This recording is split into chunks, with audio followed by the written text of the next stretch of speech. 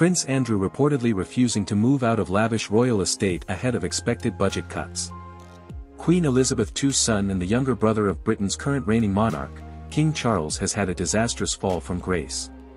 Prince Andrew lost all of his royal titles and military patronages while his mother was on the throne after a number of scandals broke surrounding his connections to disgraced businessman Jeffrey Epstein and his own assault allegations, which were settled out of court.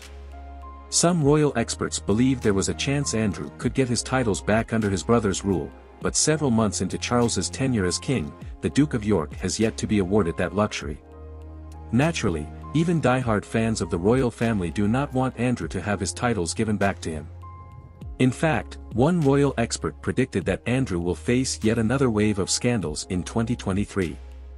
While he has yet to find himself wrapped up in any new controversy this year thus far, the prince's current housing arrangement is rumored to be coming out from under him.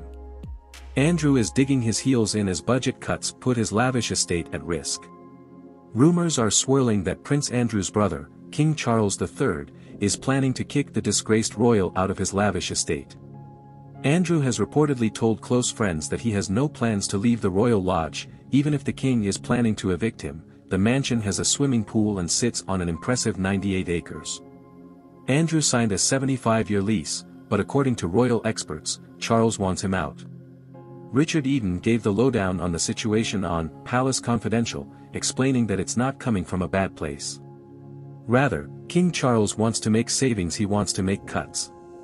Basically, he doesn't want to make his brother homeless, there's no question of that. But Prince Andrew lives in, let's be frank, what is a palace, royal lodge is.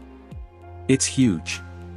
Eden continued, it would be unfair to kick him out, but apparently, it does need some improvements, and I think what's clear is King Charles is saying, I won't be giving you the money for that.